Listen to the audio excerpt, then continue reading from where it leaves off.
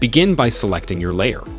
Then use the keyboard shortcut Ctrl-J to create a copy in the Adjustments tab. Click on the Hue/Saturation button.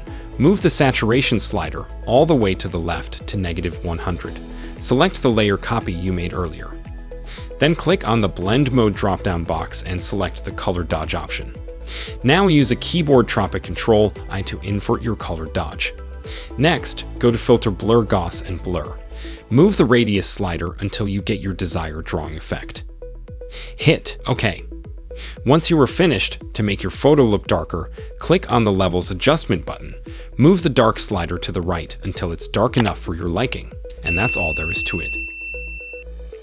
If this video helpful to learn quickly, hit the like button, and also don't forget to subscribe to our channel and hit the bell icon. Then you won't miss any upcoming tutorials.